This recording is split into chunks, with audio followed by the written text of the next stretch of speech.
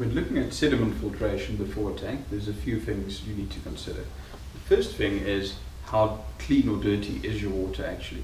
This is commonly referred to as turbidity, and if you have had a water test done, the measurement for that would be NTU. Now, typically under 0.5 NTU is clean enough to just handle with filters after the tank, and you don't really need to worry about anything before a tank. If, however, you are between about 0.5 and 2 NTU, this is where you'll start to get visibly dirty water. Say if you take a bathtub, fill it up with water, you'll start to see some discoloring in the water. If that's the case, we recommend a alcohol disc filter, which is a very nice and simple filter. So you simply remove the cartridge and you can just wash it in a bucket.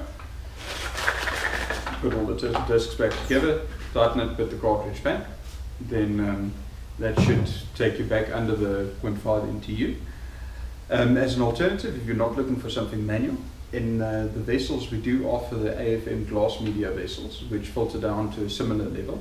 And the nice thing of them is they're available with automatic flushing head, which you can program to automatically clean itself daily, weekly, monthly, whatever your specific circumstances require.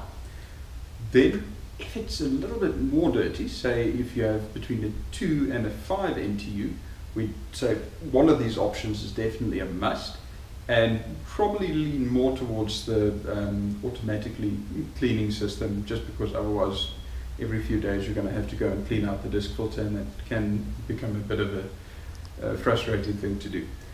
Then the next thing is, if it is between 5 and 10, you're really starting to get to quite a dirty water. If you're looking in terms of a bathtub, this would typically be when you fill a bathtub, look at it and say, well, I really don't want to bath in this water. It is yellow or brown and not very pleasant.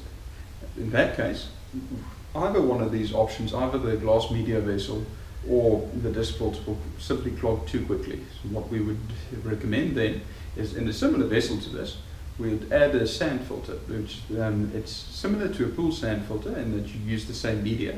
The difference is where pool sand filter is short and fat, you've been designed for very high flow. The vessel like this is a very thin and very long.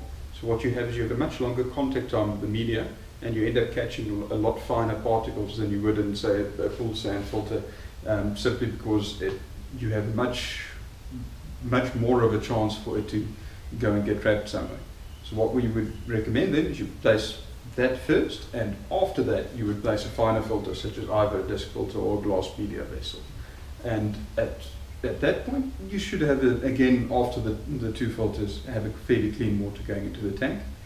If, however, it's over a turbidity of 10, over 10 NTU, or if you look at the water and you're basically getting a really, really muddy water, we would recommend contacting us for something custom, because then you get into a situation where any of these filters will simply clog too quickly to be practical.